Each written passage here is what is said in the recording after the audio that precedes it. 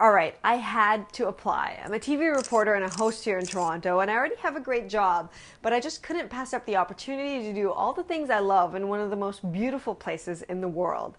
Number one, I love to tell stories through video about interesting people and places. I still think it's one of the most magical ways to communicate. Number two, I love to write, and if I'm not doing that for work, then I'm typing up a blog post. Number three, I love to take photos. And number four, I love to travel. And I already do all these things online, on Facebook, YouTube, Twitter, Flickr, you name it, I'm there.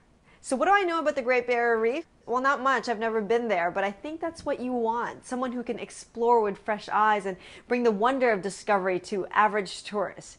Now, I turn 30 the day after this application closes, and I just want to start that decade with a big adventure. So hopefully I'll see you in Australia.